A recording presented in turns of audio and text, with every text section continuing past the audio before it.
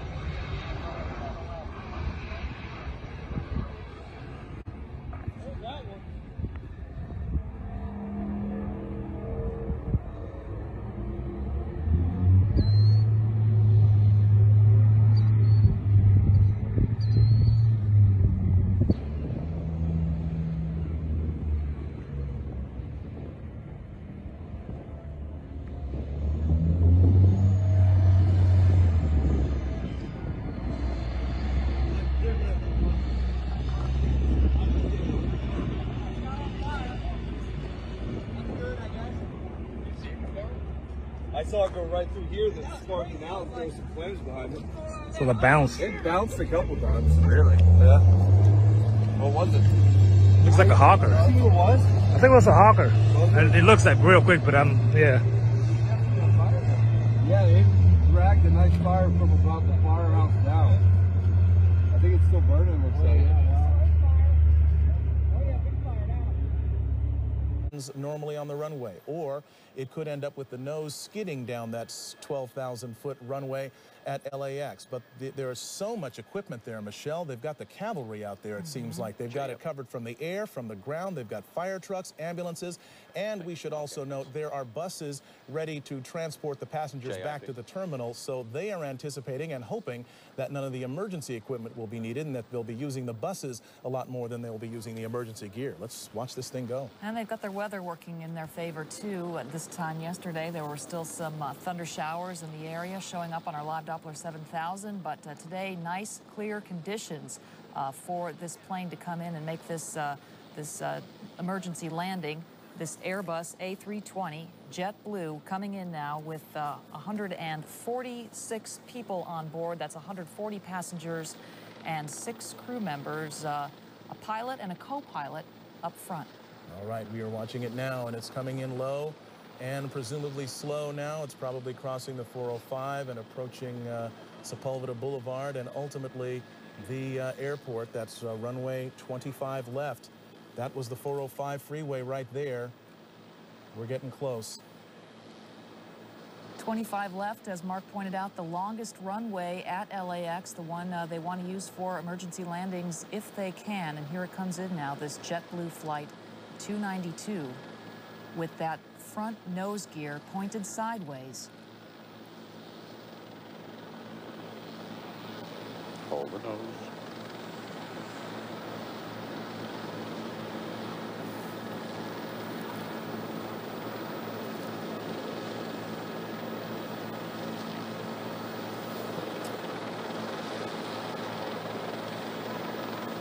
Seen a lot of smoke, but so far it's still intact.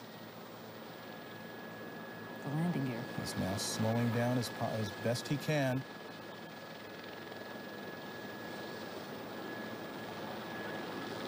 End of the runway. Mighty strong landing gear here. That's the tires burning out there. All right. Best of all possible scenarios, it did not collapse. The chin gear, or the chin of that aircraft did not skid down the runway. It has come to a complete stop. They will now have to evacuate the passengers off that aircraft, but they're doing it with the nose gear still in place, albeit with the tires burned away and gone, but you can see no indications of any fire on board this aircraft. It appears that this has all come to a very safe conclusion. We can guess now that the emergency equipment is heading in that direction. Bill Thomas in Air 7, what are you seeing? Absolutely. Emergency crews are in position now. They are approaching the aircraft. You just saw them execute that soft field landing. Land as slow as you can without stalling the aircraft. They brought the nose down very gently at the end of the runway. They used up about 95% of the runway.